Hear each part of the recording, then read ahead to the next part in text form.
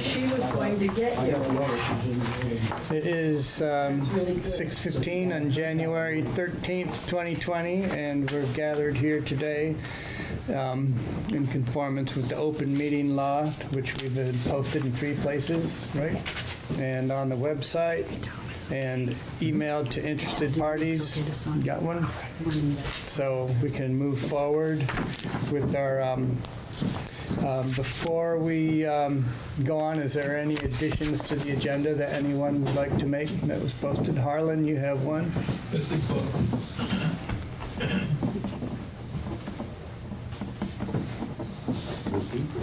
And Mason, you have one. Yes, this is a request for our next select board meeting. I would like to have the ability to have a discussion about a potential policy related to the last select board meeting where Bruce and his partner were here, and Tom had a lot of concerns about their issues they brought forth. And I think it's time that we should have a discussion more detailed about it. From my opinion, I do think there's... Okay, wait. Okay. You're going to put this on the agenda for next meeting, right? So before you go on to the discussion. This here is from the Secretary of State this week, and concerned about access to public records. And I'd like to submit that to the board. Okay. And for the board to review for elected officials, if they haven't already seen it. I do have concerns about cell phone usage of public records and where we need to go forward. Excuse me, Mason, I'm not remembering what it was that these people were discussing at the last meeting. I'm sorry. Security. Okay, that's what I thought. Yes. Security for town records, is that Yes. what you're saying? Okay, thank you. So if I get this right, you don't want to talk about this now, you just wanted to put that on the agenda for the next meeting. Correct. I wasn't sure, Tom, if you had a follow-up at all at this meeting on that, or you want to wait till the next meeting? We did do some, you're talking about the Social Security issue and that privacy issue? Also the security of how we are, how we are handling our records. We have done some research on that, actually. I didn't know if you're going to present that tonight or the next meeting. In my opinion, there is still a little bit of controversy over the interpretation, and so I'm not comfortable making a statement right now until we look at this a little further, unless you are. I haven't dug into it. Okay. No. It was something that Patty was working on, and she's not joining us tonight. She's not here today. She did a little work on it. However, I'm not convinced that it's the proper answer, and so I don't want to put out any false information or information that I don't completely understand. But it is definitely being looked at. So possibly next meeting we can have a discussion about. And as far as we understand things to be, we are doing things in proper accordance with the VSA. We not detected any violation of any kind. So, but there's some opinion as to the interpretation of whether Social Security numbers when handled at the municipal level, the town clerk level, whether that's exactly what the rules are to keep that information confidential. I'm not totally clear on that, so I'd like to do a little more homework first. So I think so that's a good suggestion to put that on the agenda for next meeting. I think it would be a good timing for that. Thank you. Yep. Yeah. Anybody else? Any additions to the agenda? Yes. Do you have to wait to the end, or I can just do it now? Well, you add your topic now, and then we can talk about it later. This way, we're adding to the agenda. Okay. Engel Road and the sidewalk in town.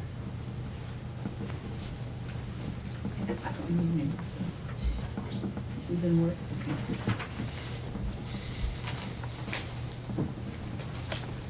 All right. So I was not here at the last meeting, and since Pat was not here, we can't approve those minutes since Tom was the only one here. So we'll table those until the next meeting. We have, that's in there. And we have, as a guest, Lizzie, you're right there on the top of the list. Do you want to present some information about the petition for the climate emergency declaration? Yes, thank you very much. Yeah. All right, for those who don't know me, I'm Lizzie Shackelford. I'm part of a small volunteer group of residents here who've gotten together to look into what we could do here in Rochester. So I wanted to alert people to the fact that right now we're collecting signatures for a petition. It's going to put on the ballot for the town meeting in March, a vote on whether or not the town of Rochester should adopt a climate emergency declaration. It's very short, but if you want to check it out, if you may or may not be interested in signing it or in just reading it, I'll leave a copy here. But we're going to be submitting it tomorrow. We've gathered already more than 70 signatures, and I still have quite a few petitions that I haven't gathered yet. Tomorrow's going to be the deadline for collecting them, and they're going to be submitting them on Wednesday to the town clerk. It's not doing anything prescriptive or required by the town. The bottom line is basically that we're recognizing that there is a climate emergency in the world that is affecting us here. And what we're asking the town kind of planning and leadership to do is just to consider climate impact of decisions that we're making here in town. So it's really just an early first step. It's not requiring anything that's going to cost the town any money. It's just putting it on the agenda of things that we consider. So if anybody has questions, I'd be happy to answer questions. I'll stay a few minutes afterwards if you want to check it out. So, we welcome you to sign it. And for those who just have questions about it, we're going to be scheduling something public in February when we get a little bit closer to the voting date, when we can, we'll have a meeting somewhere here in town. We'll be sharing information about what some other towns have done. This has been an initiative that's happened all over the world, and it's been happening right here in our neighborhood. Norwich has already passed a similar declaration, and I know that Heartland has one underway. I'll stick around afterwards if anybody has questions. Thank you. So I should say that part of my activities in going and working with the Regional Planning Commission, as there was a presentation about that Vermont, we're not alone in this. Vermont in itself has adopted trying to go 90% renewable by 2050. And if you go to the Vermont Energy Dashboard online, it has very detailed information about specific municipalities and what is being done and what's not being done. And you can, right down to who's got solar panels on their house. And so it's interesting to see that there's movement, and it basically transportation is the biggest challenge in terms of the biggest contributor to greenhouse gases, and that would be followed by inefficiencies in home heating, and then it goes on down the line. But this is a copy that I brought to leave at the town clerk's office, so if anyone wants to peruse that, or like I said, you go online to the vermontenergydashboard.com. It's a wealth of information about what is being done and what could be done to increase awareness about that. So, all right. Another guest, we had Mason. Have you on here that you had something you wanted to talk about?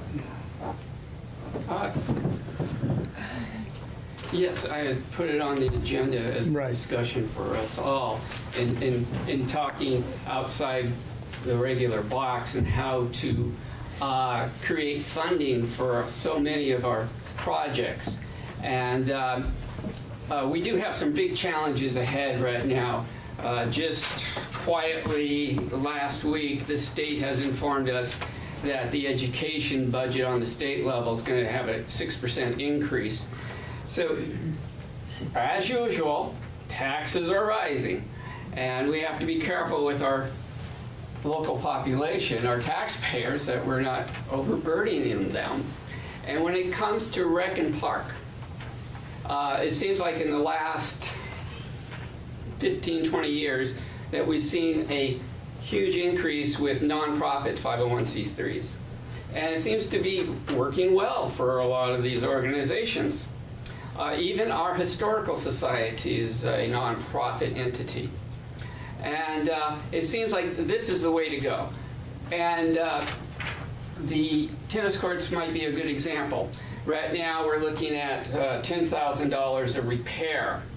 Maybe this is the time to step away from the format we have and look at encouraging those in the community that want to participate in tennis to create a 501c3 organization, the Rochester Tennis Club.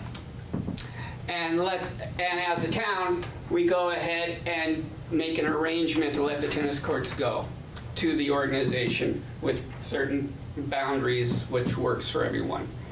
And let the organization, which most likely would have greater ability to actually do funding through the national tennis organizations and everything else, to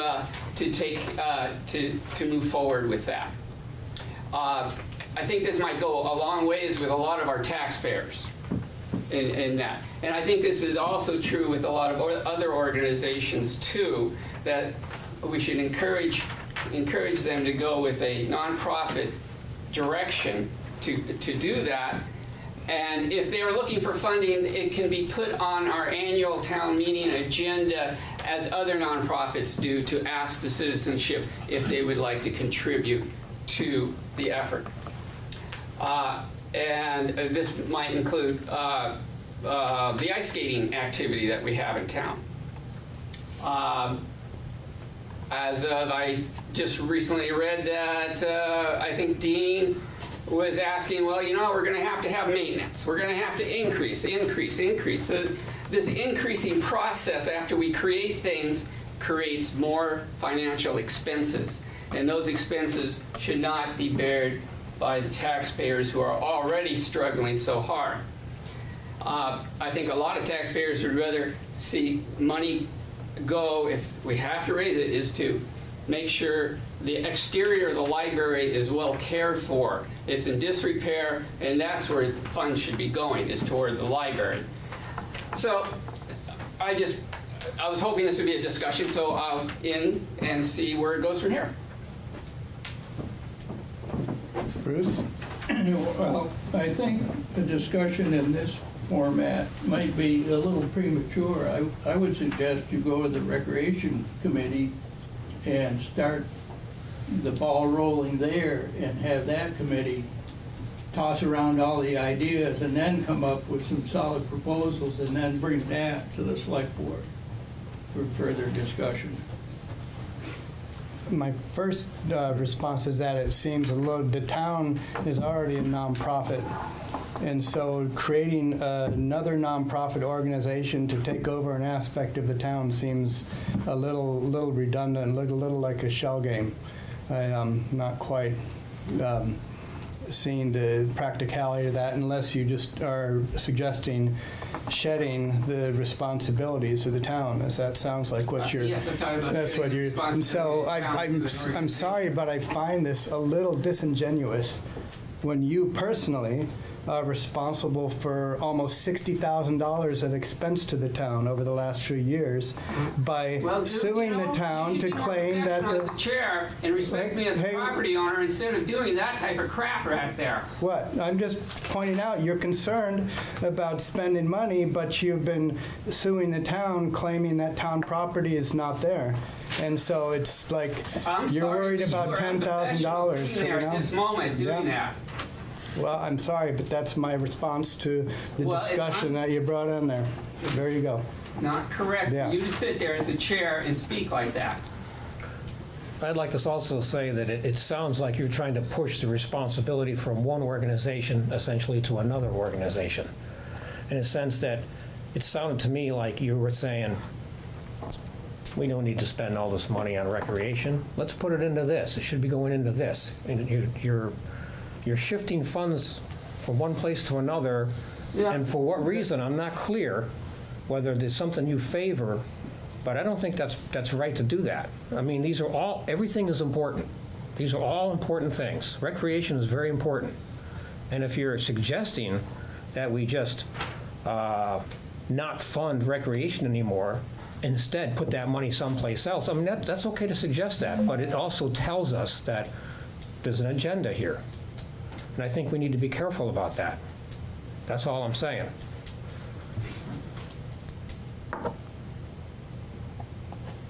The discussion, is, the discussion's good. No question. Thank you, Tom. No question. But I would hate to see that game being played where we're trying to, I think it should go here and I think it should go there. Everybody's got an opinion about that. That's all I'm saying. I really don't have an opinion on it one way or the other, but it seems legitimate to me to say, hey, when we have something like Rochester that's promoting trails, that's a nonprofit, why wouldn't something like that be a nonprofit? Why wouldn't that be, is a smaller group of people that use it?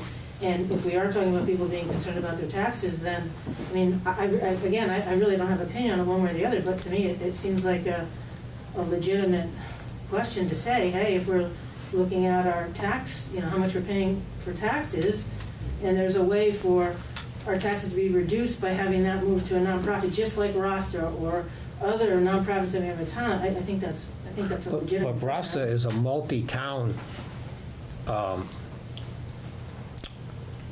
project. Right. Well, I don't really know. I'm just saying I don't know if. I'm just referring to the town of Rochester right now. Excuse me? The town of Rochester. I mean, things like the skate park and stuff. Not the skate park, but the skating area and so forth. That's the town of Rochester. Right. Yeah, and I don't know if Rochester is other nonprofits that a larger event. I don't know if there's other nonprofits in Rochester that do things. Okay. I don't know, but Okay. that, I'm just saying, sounds like if there are, it seems like a legitimate question. Mason? The Historical Society is a nonprofit entity. Could you explain why it's separate from the town? Because it was established that way in 1976. Okay. And it was established as a nonprofit, 501. It doesn't request funds from the town. Okay. So why not have a tennis club that's a nonprofit? I would like to just address recreation. One of the things with recreation, it's primarily for the children in this town, and we've lost most of the children in the town to other towns. The recreation department spends a great deal of time on youth sports. We all know that the parents can't afford a great deal in this town. That helps have a place for kids to go to learn how to play soccer, to have play basketball, other things like that. They have the option of using the skate space, which was, there wasn't a lot of town money that went into skate space. It was largely donated money, and now it's 15 or 16 years old, and it requires maintenance. But it was largely done with funds that were donated and continue to be donated. Martha, you? Yeah, to address that as well, Skate Space was put together by people, it was in memory of Kevin Doherty's daughter who was killed in a car accident. Funds were raised, I donated the land to the town. I mean, we've done the best we could on a shoestring. And Nancy's absolutely right. The things that we do, I'm on the rec committee, things that we do are mostly for the young people in town, and since we don't have a junior high or high school in town anymore, this is a way of getting kids involved in things, and we fund the elementary basketball program that's going on now, you know, it's a lot of people enjoy going to skate at Skate Space. I can't speak for the tennis courts myself because I don't play tennis, but you know, I think that's an important thing. I think, is there an extenuating factor with the tennis courts that was, they were initially some grant to the town? They were initially funded by the Bureau of Outdoor Recreation. They were taken out by Irene, and they were replaced by FEMA. So there's very little town money in it. But I was just saying, that being said, that might complicate trying to take that end that was given to the town specifically and then create it as another entity. There are probably complications in there, but. But, Terry? Yeah, some of the tennis courts, when we put the septic system down there, we had to go through the federal government, to get permission to do that. And they're all full ground. It's not something the town could give permission to do because the town theoretically really doesn't have the final say over the tennis courts or that ball field. And so the town couldn't just say we could put the septic system there. We had to go through the feds to get it. Special permission to put them in. And we had to go to their specs. And I'll just say the tennis court, the skating ring, fire department floods that several times Yes. a year I'm sorry. I forgot at to zero mention that. pay. Yes, I forgot The to guys mention that. donate their time, and as far as I know, I've never had one fireman that's got any kids that used it. We appreciate them doing it too. But, oh, yes, yeah, go ahead. Of course, we all appreciate that. I'm just talking about different new structural ideas, potentials to make it work for all the taxpayers. If we have a good community that wants to participate with the tennis courts, let them be enthusiastic and create the drive to create the funding to maintain the courts. They are in a floodplain, and we potentially could have another complete wipeout, and I don't know if FEMA would repay for the rebuilding of the tennis courts again. We may find out. I guess we'll find out. Does FEMA do the maintenance on the tennis courts? No. No. That is up to our town. Yes. Rob? So, I think Mason has a good point in that it's worthy to examine something like that. Particularly in the budget, the Recreation Department is one of the few things that you can move one way or the other. You know, you can't live with much less salt, for instance. I mean, you can't say let's use less salt. I don't think the nonprofit thing, which is a very complicated procedure and loading one element up, doesn't seem very functional to me, but it's worth talking about. And I don't know, I don't think this is probably the place to talk about it. I mean, the place to talk about it is either in the budget committee, I guess, or in some special meeting, because it's complicated.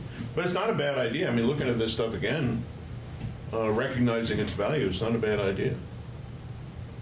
I'm kind of sorry that Mason is the messenger here, because he's a hard messenger to carry. But yeah, it's not a bad idea. But I will go back again to saying we've lost all of our children in town. The one thing that we have for them of these programs, and they're all participating. All those young kids are participating. Sure, and you ought to go to some of the games. I think that's valid. All of you. The park concerts bring all kinds of people in. You know, that's a tremendous. I know how you lay a value on that, but I think that's very valuable. I just think the point that these things can be examined, maybe outside of the closed budget committee, is a worthy thing. I don't know that now's the time to do it. Well, the budget committee spends countless hours dwelling over these very same questions, and then presents to the select board their recommended budget. So that's perhaps a better place. But these kind of ideas will filter down to the budget committee and the rec committee. I think also when Mason first began speaking on this subject, he said other towns are doing things like creating a nonprofit in order to do X, Y, and Z in order to make it work.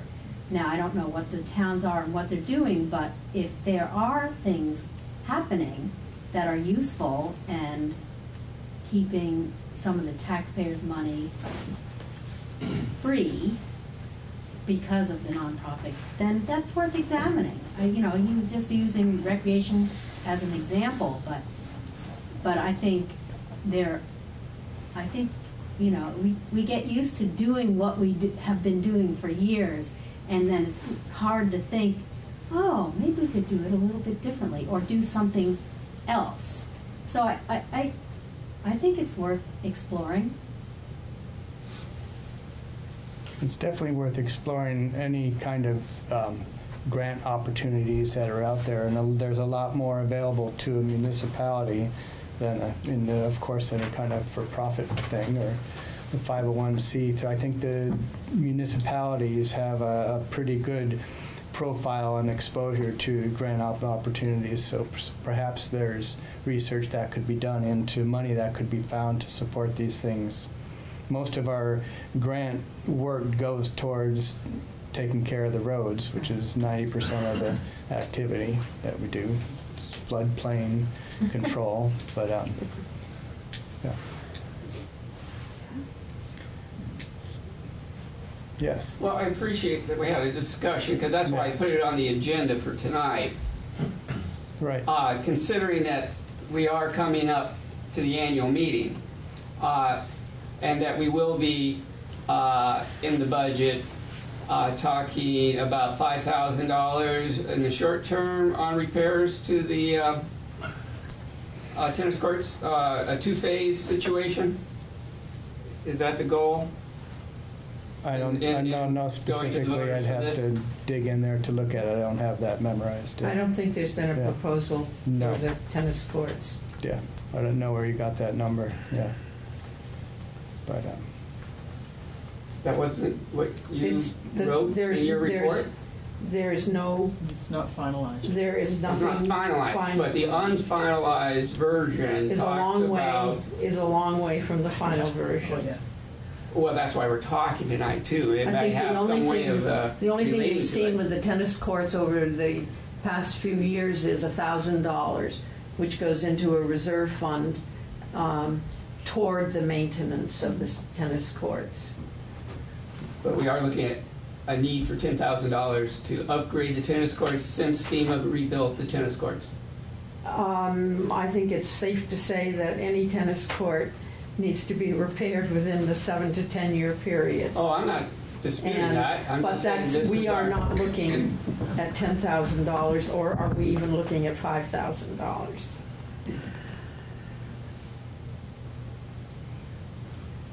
In your unfinalized version, that's not If you what are you were talking referring about? to the minutes that I wrote, then yes, that was a discussion. That's as far as that went. Well, yes, it's a public document that... It is a public document. That was what went on in that meeting. That represented that meeting only. Are you able to give us an idea what you're thinking about for the budget? No? Okay. No, you can wait. You want to wait until... Mason, I was Okay, it's okay. in that meeting. It was just a discussion. It was a discussion element. It was Well, nothing great. I was just decided. It was trying to We get an are idea how not much we're anywhere, we looking are at not for the budget close this to year. making a I mean, decision the budget's on not what to finished. recommend They to don't the know. select board. Yeah, they don't know yet. I think it's a worthy thing to talk about. And actually, they are talking about it. But we talk about every speck of that budget ad nauseum. Ad nauseum. Yeah, Well, thank you. yeah. All right, we got Joan. Speaking of grants and budgets and stuff, what? As long as it's not ad nauseum. No. I don't really have anything to report because I'm doing the same stuff I've been doing for the past 8 months. 9 months. FEMA and federal highway stuff. I'm compiling all the information necessary for both agencies for reimbursement to the town. Yeah. So that'll continue for the next several meetings. Yeah, if it wasn't for the paperwork that you take care of, we would be looking at a pretty screwy budget. Thank you. Yes, So, thank you. excuse me, Joan, this is still from the Bethel Mountain Road project, that's what you meant? Both FEMA, the 23, 24 sites, damaged sites, as well as Bethel Mountain Road. 2 federal agencies. Yes. Thank you. I don't see anyone here to report from the library tonight? No. Nope. Cooter, what's up on, you had enough quiet weather to come to a meeting? We missed the bullet. Yeah, we did miss the bullet, yeah. I'm going to a road hosting seminar on February 4th that DMV is putting on over in Randolph. And hopefully we're gonna do it right. Do it right. I know it feels Other like than that- spring already, but Just the same old grind right now. so I saw you were beefing up the back wall of the sand sifter a little Yeah, bit. we're gonna have to do something with that Yeah. come spring. The back wall is blown out of the concrete, and it's just got wore thin and Yeah. gave up. So we patched it, sort of. Sort of. Yeah, I saw that.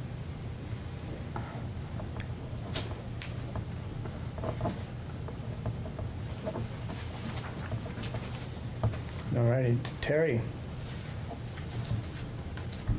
Yes, everything's going good.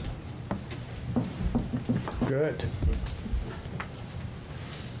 Still got somebody dumping water in on rainy days into the sewer. Like, I guess I'm just gonna have to get up real early and next time it rains.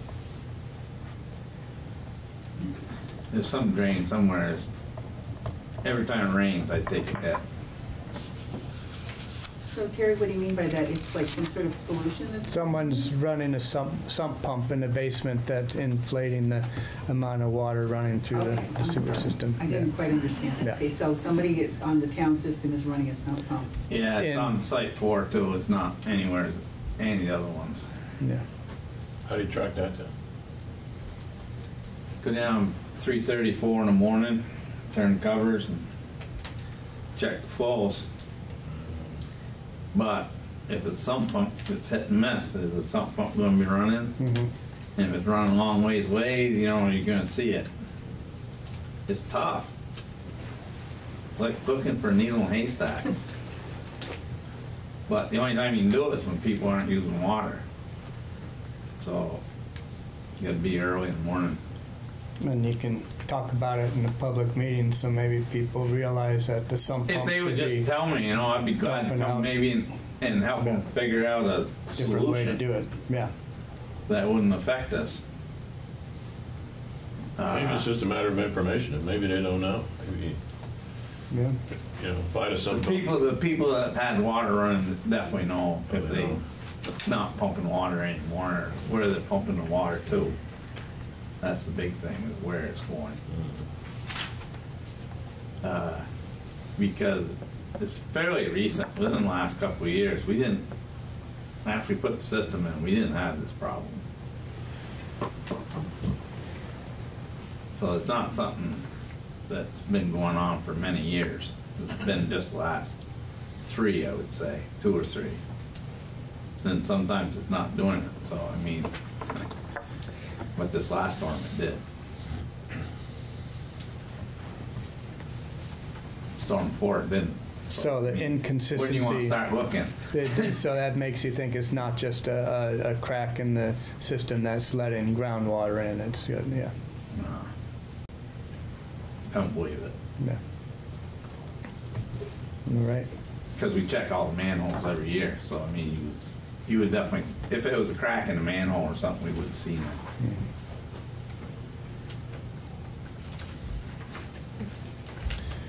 All righty, thank you. Along with the new business, we have a couple applications for liquor license renewals for Maple Soul. One for inside and one for out on their porch when it's summertime. And I'd move to approve these two. I second it. All in favor? Aye. Aye.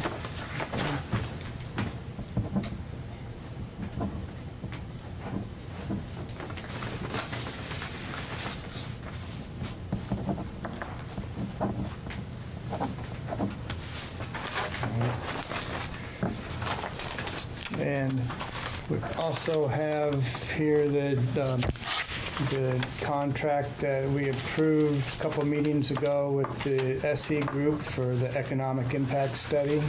And this is just the paper contract, so I'd move to execute that. I second that. All in favor? Aye.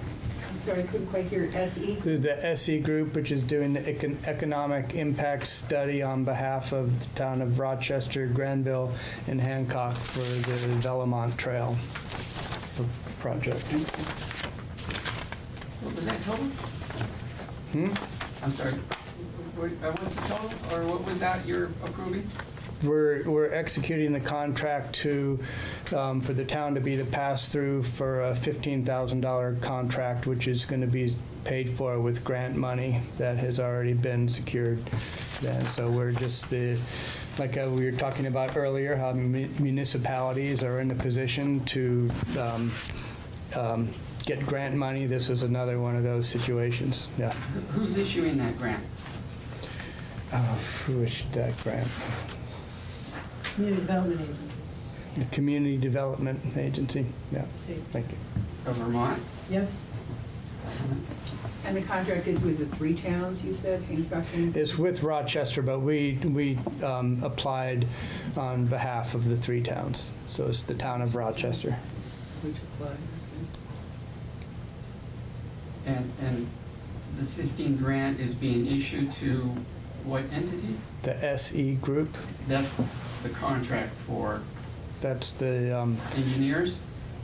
yeah, I guess it's an engineering group, and they're the ones that are doing the analysis of the economic impact, potential economic impact, which is one of the pieces of the And so the SE puzzle. group is being contracted by Rochester Yes. for this service? Yes. Rochester is the only town? I'll say it again. Rochester has made the application, and we're applying on behalf of Rochester, Granville, and Hancock. So there's, In behalf of Granville?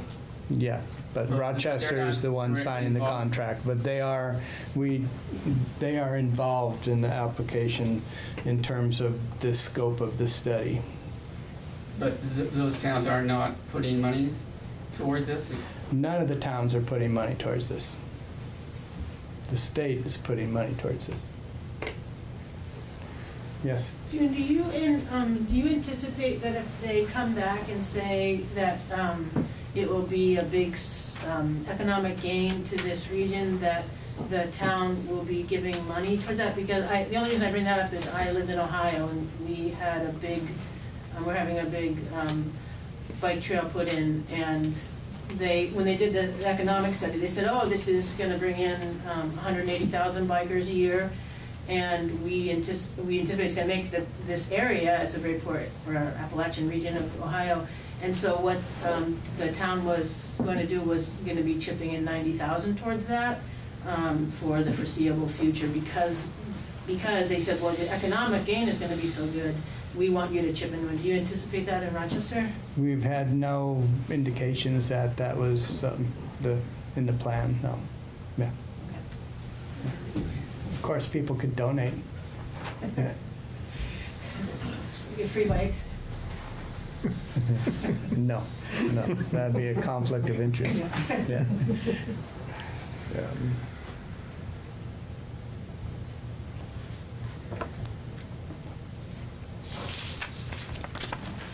And got, okay, so we got that, did the recreation tennis court funding. They're getting to the end. I think, Harlan, did you come up with anything new about the book? Oh, I was wondering if you had. No, I haven't. Nancy, you did a little research on microfilm, trying to track down an elusive trail, and had nothing on that, so. Not yet. No, not yet. See, but there's still hope. Still hope. Yes, there's always hope, yeah, yeah. And Susan, you had some. Answers to the questions posed by the lawsuit against the town could possibly be found in that file. Who knows? Who knows, yeah. Yeah, Susan. I just wanted to thank John and the road crew. The bingo is so wonderful this year, and I really appreciate that, and particularly the previous year was so horrible. And I really, really appreciate that. We did it up on the road, using a lot, and we give you guys something on the rides. Thank you very, very much. I appreciate it. Thank you. Yep. And then the other, I just had a question.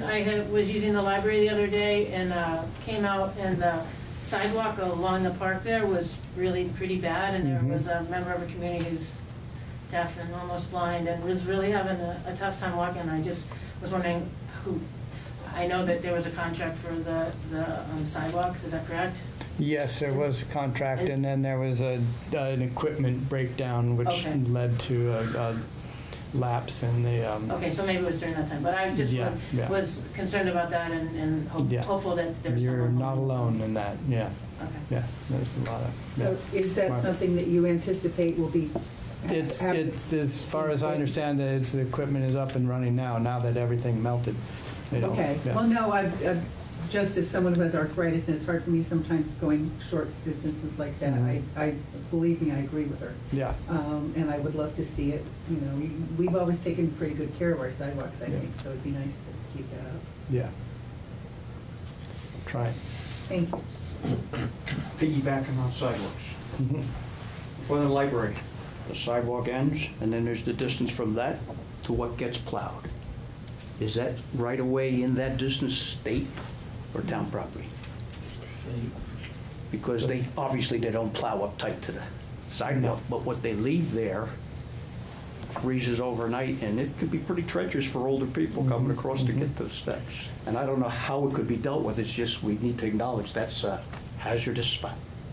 Yeah, that is, we do, when they have a shot at it, the town tries to attack it, and when Mike goes to deal with the sidewalks, that's on his list It's of just spots it freezes to hit. sometimes. Yeah, Then yeah. But if they're addressing it, fine. Yeah, trying to, yeah. Thank you. Maybe we could find a grant for heated sidewalks. First, we'd have to have sidewalks. Well, yeah, they'll go along with that. Yeah.